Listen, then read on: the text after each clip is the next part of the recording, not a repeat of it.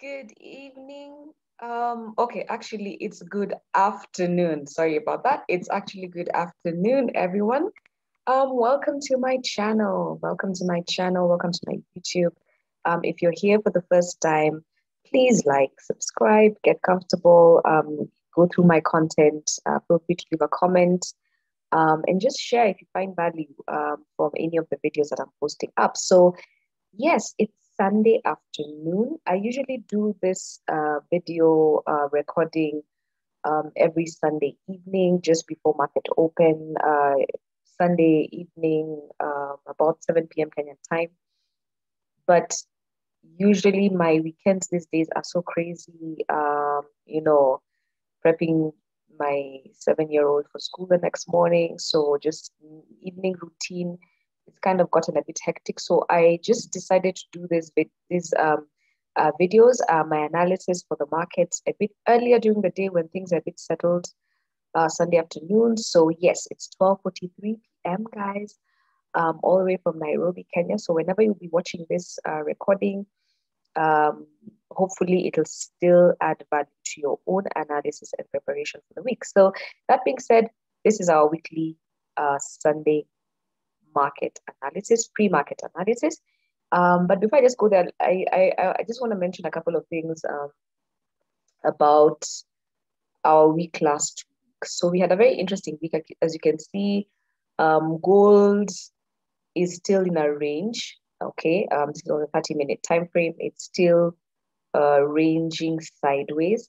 There was a bit of a fake out here. Thank God we were not caught out on this. This was on Friday. And I remember telling people in my channel on Telegram and on my Discord group where I have my mentees, I remember telling guys that the only time, because there was this really crazy push to the upside, okay? Um, and, this rally here was definitely maybe confusing for some people.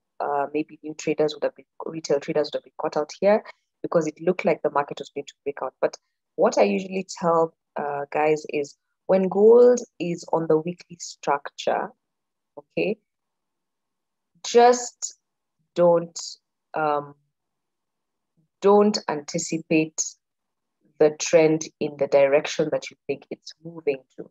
Because usually on the weekly structure, there's a lot of manipulation. So we are seeing the manipulation here. We can see gold broke out, and we can see the candle on the day on the 4 hour. This was an indecision candle. So if you were not looking at the 4 hour, you would have assumed that this was actually going into a breakout. Because think about it, this is a pretty nice bullish engulfing candle that signifies some sort of strong momentum to the upside. But then there was this candle here. Okay, if you're on the lower time frame, it kind of looked like, okay, we could actually be prepping to break out. Yeah. But then there was this happening here. Okay. And guys, that just showed us, nah, that's not happening right now. Okay. So basically, we saw gold push back down. Now, I was a bit nervous about calling out this trade. I still did. I had already given a sell stop pending order on Thursday morning London session, and it panned out. Okay, so we bagged about maybe 117 pips on gold. Really nice, clean trade. But let me tell you guys, I was really nervous about this trade because, and this is where the psychology of trading comes in. And I just want to talk about that before I go into the analysis. The day before, I had traded, I had called out US 30. So let's just look at US 30. US 30 and was it the day before? It was the same day. US 30 and the day before. So US 30 and German 30. Okay, so if you look at German 30, and so this is German 30. So we see I got caught out. You see, after this, I made the mistake that I'm telling you guys about that. I actually thought US 30 was going to begin to buy. I thought it was still German 30, for example, was gonna, start buying, and you can see this here. And it didn't. Okay, so it hit our stop loss at 50 points. So we lost about 50, was it 50 or 43 points thereabouts on German 30. And I had called German 30 and I had also called US 30. Thankfully for US 30, um, our trade thankfully was in profit like about 30 pips. You see it this week here. But then it dropped. So when I saw after this long rally, and these are the common mistakes that we, in hindsight, right? After this strong rally down, and I was like, okay, looking at the structure here, which eventually happened the way I thought it would, I was like, US 30 has broken previous structure here. It has come and it's broken previous structure here. So looking left, I'm like, okay, this is a pretty strong level of structure, and I didn't think that it would actually break through. Okay. Um, it didn't really break out through, it just faked out below. But I didn't anticipate for it to do that at this point in time. I thought it would do that later on. So I put my pending order up here because I knew that it would push. So I was like, okay, this thing will continue pushing down and then it will come up. But guess what happened? It just pushed out and then triggered our buy limit, and we were in 30 pips in profit, and I was like, yay, now we're back in action. And then it dropped. Okay, it dropped and then did its thing here, picked all of us out, or rather gathered all the liquidity here, took our stop losses out, sellers and buyers, and then pushed up in the direction of the trend. So it's not per se that I was wrong in my general trend analysis, but my entry was premature, and I forgot that we were kind of approaching the end of the week, and sometimes towards the end of the week, there's a lot of manipulation in some of these pairs, indices, gold, etc.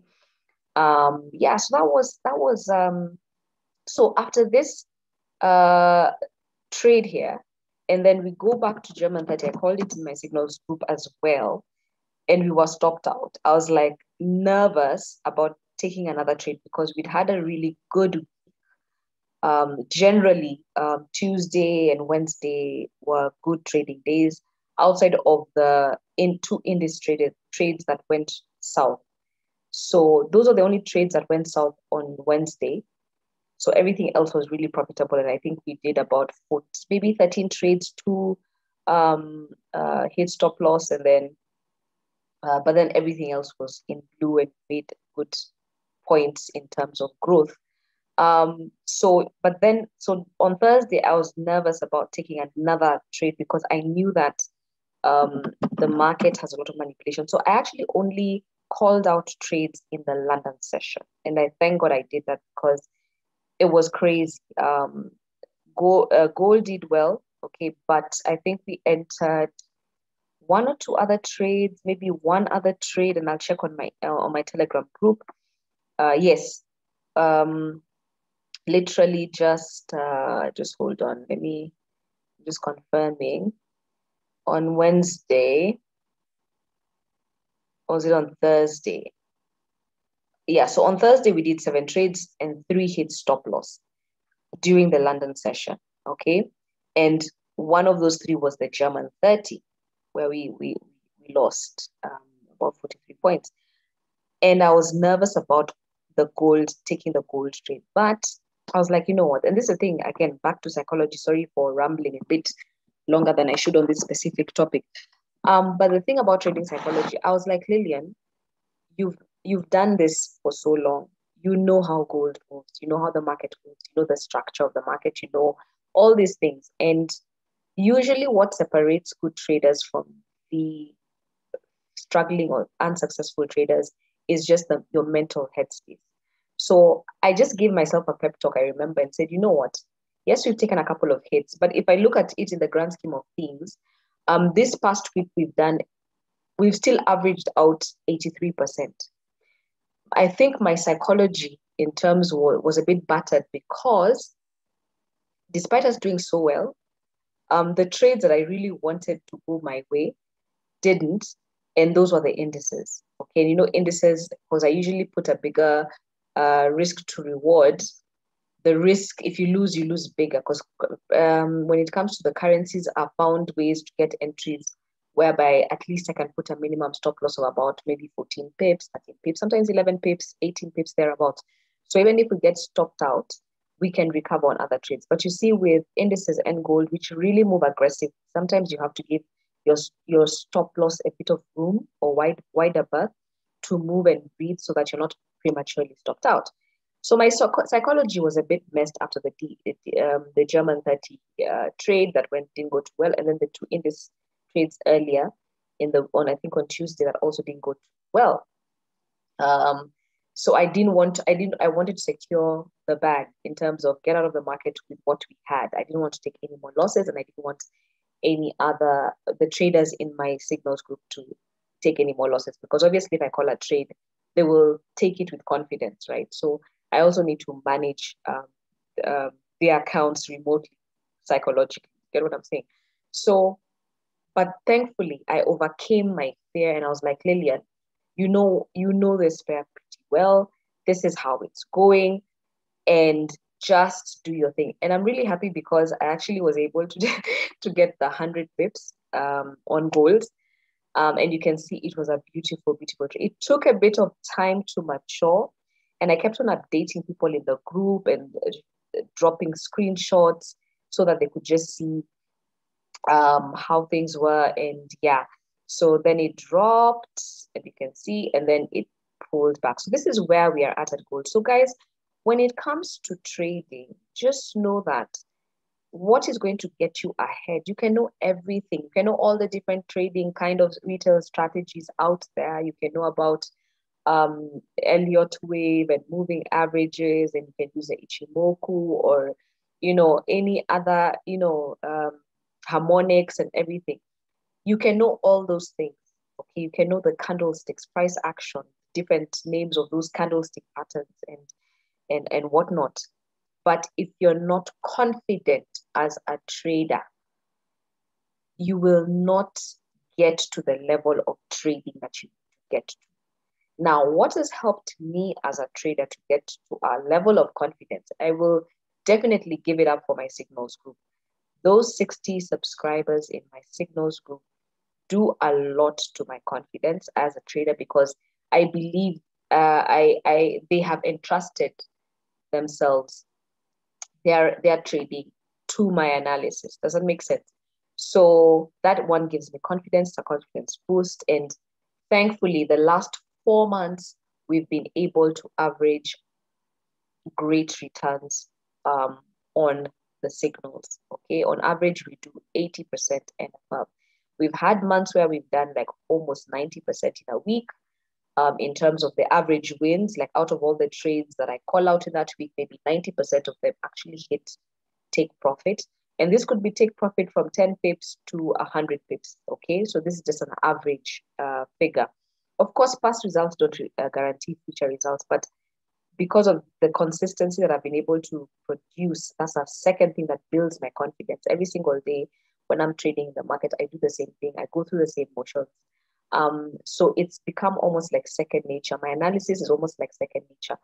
And yes, you've heard, I don't always get it right, but I do get it right a lot of the time. So that's that. So you need to be confident, you need to be consistent, you need to have a risk plan. So, for example, my risk plan here, as you can see, when you look at this short tool that I placed here for gold, is basically have a risk reward of maybe 1:2 or more than 1, or 1:3, or 1:2.6. But at a minimum, 1:1 is fine, guys, or 1:1.5 is also okay. But I like a risk reward of 2:1, about 2:1. So I risk $1 to gain $2. That's usually a good risk to reward. And I know that some people, especially in the beginning, when people are still trying to make money as traders and they're just starting out, they don't like to take losses. But I use stop loss. So, for example, if this trade had reversed, it would have hit our stop loss of 50 pips. It would have been out of the market 50 pips. But guess what? If we are gaining, we've gained about 100 N, because by the time it reversed here, at least by this level, we were about this exit. Sorry, we were about 100 pips. So twice, 2:1, right? That's my risk to reward. Of course, it drops a bit more, but that's a really good risk to reward. So you've still protected, you still know worst case scenario if you lose out. And if you lose out, then you can plan your other trades. So for example, I'll trade maybe one trade at a time. I trade gold and indices. So if I don't see a setup on the indices, I am definitely on gold. If I don't see a setup on gold, I'm on the indices. If I don't see a setup on either gold or the indices, I'm on GBP USD or GBP JPY. So you need to have a plan. And then of course I have a target. I'm like, okay, I want to trade one trade at a time. So if I'm scalping, because there's sometimes like gold, especially, I'll scalp it. Other currency pairs, I'll do intraday. So if I'm scalping gold, then I know that I know my lot size. I know the number of trades that I need. I know that my daily pips profit target. When I hit my target, I'm out. Another thing I do, if I have 3 consecutive losses, I'm done. And that's why on Thursday, I was like, we've already done about 3 losses in the currency. I am not going to trade the New York session. And I actually communicated that to the group in the team, because I was like, the subscribers in my signals group, because I was like, guys, we've done pretty well this week. So far, we've taken a couple of L's, but we are still in profit. We do not want to trade in the New York session because we don't want to have to roll back. Okay, then something else in my trading plan, I don't trade on Fridays, for example. It's just me. Nothing doing, I just don't trade on Fridays. Some people trade on Fridays, that's fine. But what I'm saying is have your plan. So I've done this consistently. Okay, I trade the London session. I personally get into my trades in the London session. Okay. On Mondays, though, if I don't see anything in the London session, especially like on the gold or the indices, I'll wait until the New York session. But mostly I'm in the London session. You will not find me entering a trade in the New York session. Why? Because the kind of trader that I am, I don't like to keep my trades overnight. Okay, I'm intraday. I want to close my trade in the day. Okay, if it rolls over overnight, well and good, but I don't see the need to, because I'm nervous. I'll be waking up at night. I want to sleep. I want to sleep till morning and wake up London session, trade and be out, okay, in 1 or 2 hours. So that is what has created the mentality of my psychology, has improved my psychology as a trader. And that is what has given me the confidence to even be able to say, guys, I can actually be able to handhold you and help you to show you the ropes. Okay, so that's that. So moving on now to why we're here, guys. I'm going to quickly go through these pairs. Thank you for being patient as I went through the past 5 minutes or so, just rambling about trading psychology. But I hope you've gotten the point. So yes, we are on gold. We are still having a sideways move here. Generally, I've been telling gold guys that gold is bullish. Okay, so this here was a counter trend, but mentally, I knew that gold is bullish. We are still bullish. If I look at the daily time frame on gold, we can see that this literally this drop here, this is about what? About 1,500 points, pips, okay? Or more, 1,700 pips drop. So gold was pushing up, like, okay, and then this is kind of like a correction, and then it pushed up and then correction. So right now we're still scaling lower highs. So we're still kind of in a bullish space, but we invalidated the drop to the bottom, and you can see we started pushing back up. So I'm still like, this could just be a correction. Like there was a bit of a rejection here, so correction. There's opportunity for gold to, definitely drop and kind of come and grab some liquidity down here. But right now, the way I'm looking at, we are still at the moment, still looking kind of bullish. Okay. We still have some imbalance in the market. I think there's a bit of a correction that needs to push gold price up. So I'm still, though we are ranging down, okay, we tried a couple of times to just start pushing price lower, but this rejection here, and then now we scaled a higher high. So technically still in a bullish space. But that being said, on the lower time frame, let me look at the 4 hour first, because I like looking at gold on the 4 hour. So on the 4 hour, I still feel like there's room for gold to push up. Okay, we are at a support. We actually hit this support level. Okay, and didn't make it past that, which is fine. And then we bounced off that, and then we began to consolidate here. So this could actually be two things: either price is is in a distribution phase here, and possibly wants to now begin to shift lower, or we are in an accumulation phase, and because of this, fake out here could just continue to push up to just grab some more liquidity here before now we continue to the downside. So I'm still looking at potential moves up, but as you can see on the 30 minutes, it's just a sideways thing going on. We failed to break structure here. We may attempt to go up, but we could just start pushing lower. So really, long term, still bullish on gold. Okay, still bullish on gold. But I would definitely will want to see what happens, because we could push lower. It's just that there's a lot of liquidity here.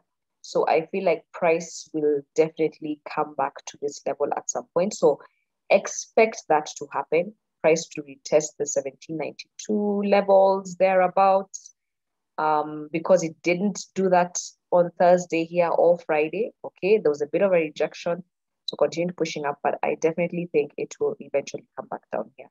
So when you see that movement down, just know that this would be the next potential area. But if not, gold is gold. We may just break out to the upside. So that being said, sorry, I do take some time on gold because it's what I really trade the most. But let me look at something else. Let me look at US 30 that, clearly just did its thing, just told me who's boss. I love you, US 30, but hey. Yeah, so that's US 30. US 30, let's see. Still pushing up, guys, still pushing up, but we are at a very interesting level of structure here on the 30 minute. Let me just look at the daily. Yeah, you can see what happened here. Like price pushed down, rejected, pushed down again, came grabbing liquidity at these levels, and is now pushing up. This is a very, very strong bullish engulfing candle. I will not be surprised if we actually retest this previous high. Whether we do break it or not, I'll wait to see, because we haven't retested that level since May of this year. So that's just where we are at right now. Okay, I mean, US 30 has just been bullish for a time. Okay, we've just been really bullish. Like this is the highest US 30 has been in May. That was the highest US 30 was in its lifetime, really. So I'm like, are we ready to break through? I'm not so sure. Okay, it's one of those things. I feel like even if we do try, there could be some manipulation or a fake out here. And I still feel like we're going to be like in a bit of a sideways kind of movement for a while, because we've just gotten into this range here. We've been in this range since March. So I feel like we are rejecting on the downside. So I'd like to see what happens, but I'm still biased on a sideways move before we see any strong attempt to the upside. So let me look at GBP USD. GU similarly, tried to break structure up here, came back down, is back in this level. Still bullish. There's nothing that has yet, that's on the weekly, on the daily, nothing yet has invalidated my bullish sentiment. Um, we are in a bit of an kind of like a distribution phase here going on. There's the daily closed on a very bullish engulfing candle. Um, so still looking bullish to me. Yeah, I feel like the 1.39886 level is a possible next target. So, I mean, that's like what? That's like 90 pips away. If we do break this structure, then we will likely retest and continue on our way up to kind of attempt to get to that level. So right about now, yes, still. If I look at this price action, yeah, still bullish, guys. Unless something happens, still bullish. And like I said, that's about 86, 90 pips. So yeah. But like I said, key level of structure up here. We could just fake out and come back into this zone, which I wouldn't be surprised.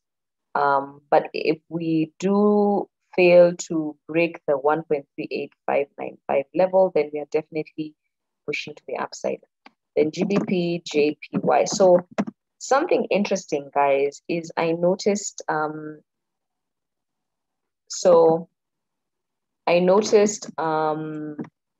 have been actively sharing signals for a couple of, like, since I definitely opened my Telegram group. That was in 2019 of May.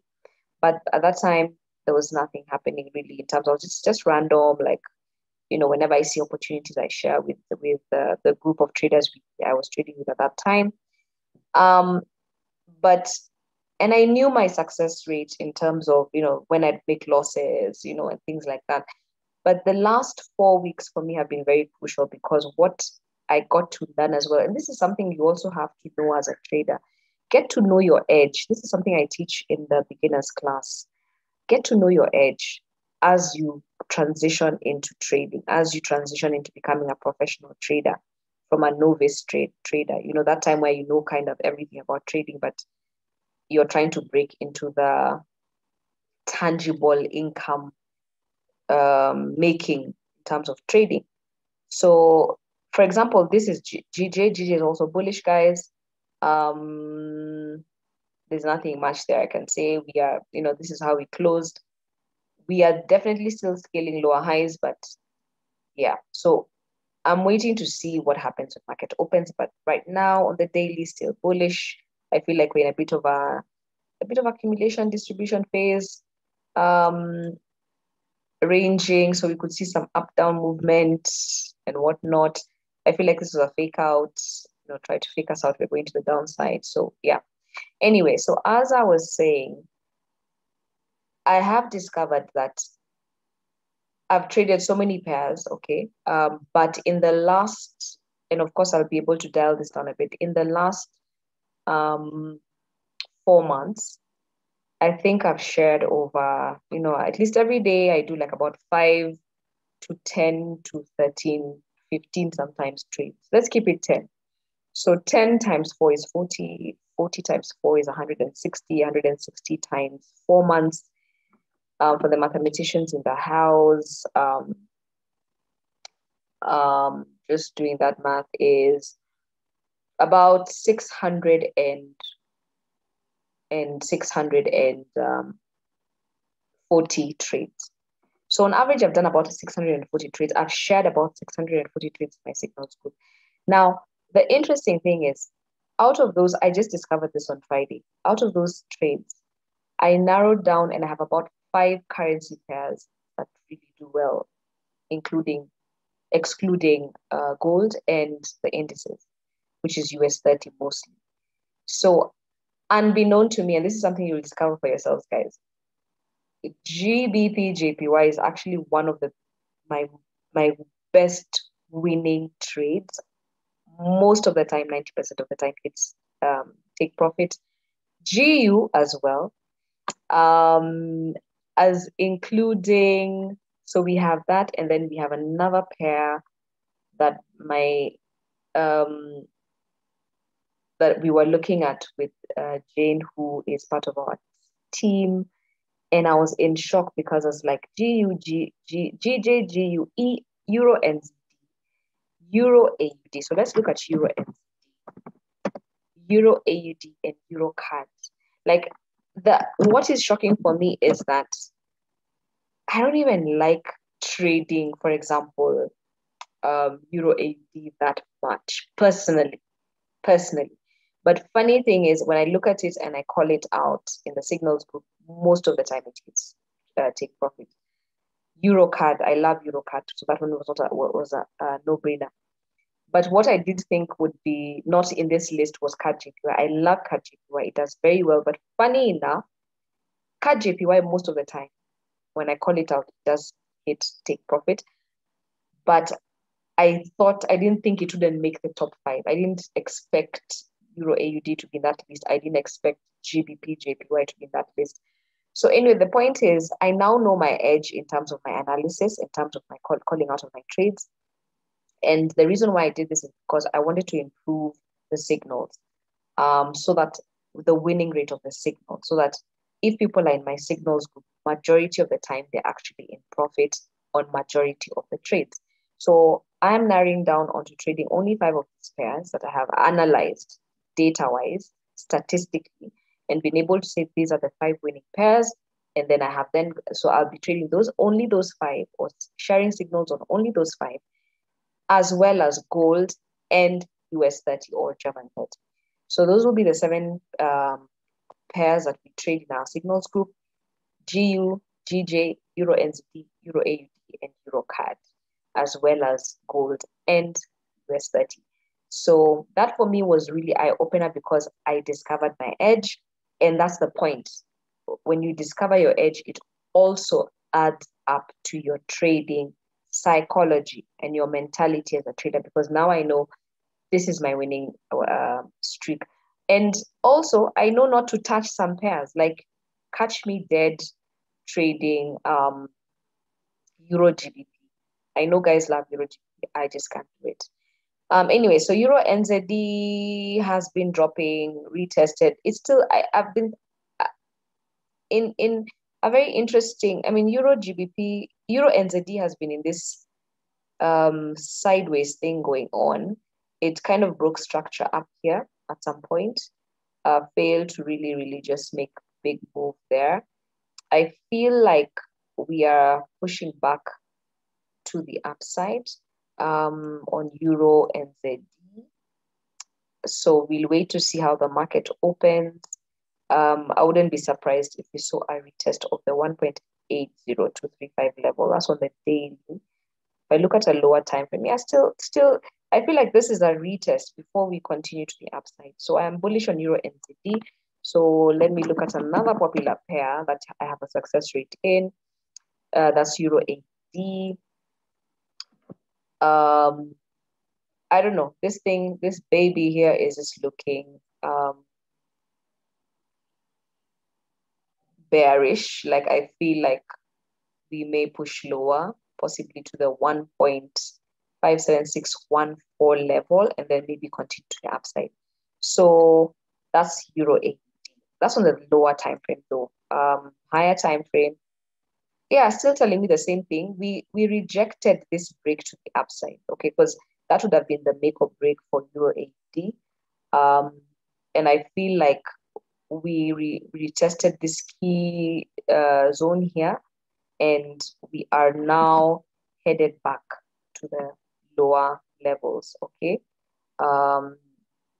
So yeah, this could be, because this was, we shifted lower, kind of consolidated and now pushed up back to this level of structure, which is a key level of structure, and rejected off of this level. So I feel like we are now going to continue shifting lower, because anyway, Euro AUD for a while has been shifting lower. Okay, really, really trying to break this level here, failing miserably since 2018. As you can see, last was here in February of this year. So I feel like because of this lower structure being formed, there's still a lot of bearish momentum, bearish strength. So I'm bearish on Euro AD for the week.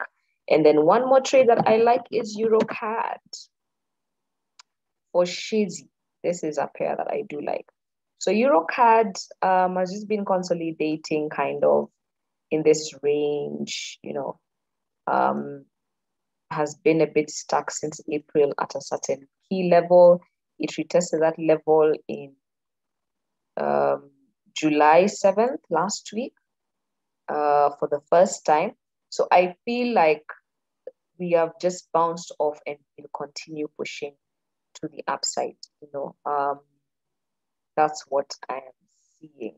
Although, of course, on the lower time frame, it's looking a bit different. But I feel like we've come and retested a key previous support zone around here. So yeah, we should continue pushing to the upside. So generally we are bullish, but the only pair that I'm looking at we may see correction down immediately or sooner is Euro AUD before now the continuation to the upside. But yeah, so that's it for today. This afternoon, I hope you guys have learned something or seen value or yeah, and of course, apologies for my rambling earlier about trading psychology, but guys, honestly, people ask me the same questions every single day, and I'm like, guys will ask me questions like, how much do I need to start trading? What lot size should I use? Stop loss, how, what strategy? And I'm just like, guys, bottom line, forget strategy, forget everything that we are taught as being very important. The most important thing is your psychology as a trader. 90% of people don't fail because they don't know how to trade. 90% of traders fail because their mind is not right. One, they probably fear losing money. Two, they are afraid of taking risk in the market. So they're busy trading 0.01 lot size on $1,000 account, which is fine, but you'll just grow slower. And why are you trading 0.01 on $1,000? I mean, this is just me asking you that question because you have enough room to put a bigger lot size like 0.01 or 0.1 and so on. But that's just me, or 0.05, So some people will fear taking bigger risk. So they take too long to grow and then they get frustrated. So they quit within the year or over a year slightly. Others are afraid of losing money. So they never either get into the market or they cut their losses. Their draw, when they just get into red, they see drawdown, they jump out of the trade or they get out of the trade too early when they're in profit. So they grab their profits too quickly. They're not patient to wait for them. It's just psychology. Because if and then later on, you jumped out of a trade and then you see it has pushed all the way to wherever it's pushing. So guys, the way we build our fortitude and our mental fortitude as traders is practice, practice, practice, and consistency. I keep telling people since 2018, I have not stopped looking at the charts, even when I made the biggest losses in my trading career. I can tell you some of the biggest losses in my trading career didn't happen one time, didn't happen two times, it happened multiple times. There were times in my signals group when I was not yet organized as I am right now. I would share signals, but I couldn't even take my own signals because I had blown my account. I remember in September of 19 or August of July, August of 2019, I think I blew like $4,000. I'm not proud of this, guys, but I'm just telling you that this is where I am today. It's 2021. I never stopped. I never stopped. So if you take a loss in the market and you quit because of that loss, you're going to quit everything else in life. And you're always going to settle for average. And you're always just going to not get to where you want. Forex is a real industry. Trading is a real thing. I mean, guys who trade even cryptocurrency and understand how to analyze the charts, it's a real thing. Like we look at Bitcoin. Like I can look at Bitcoin right now with my Forex education knowledge and apply it in crypto. Of course, crypto is a bit more complicated in terms of analysis because it's heavily um, manipulated. There's a lot going on. There's so much information you need to know also in terms of what you need to be looking at before you decide to get into the to trade crypto or get into a trade on an exchange and so on and so forth. There's so much, but basic analysis is the same. Like you just need to be confident to take the risk. Okay. So like now, BTC USD is looking like it wants to break structure here, but right now, personally, I'm still bearish on Bitcoin. Not bearish. I'm still looking at it pushing lower before it breaks out. I would really like to see Bitcoin push lower before it breaks out, but who knows? You may see it just break out to the top side. Highly unlikely, in my opinion. For example, highly unlikely. I still, I don't. If I see BTC hitting this level 32K again and 31, I'll be like, now we are ready to kind of push up. But we may just, push out and then continue consolidating because really we've been consolidating, even if we're scaling lower highs. Um, but yeah, that's just my 2 cents on BTC. But this is looking good, prepping for that, push to the upside. But like I said, I would like to see some lower action happening before that happens.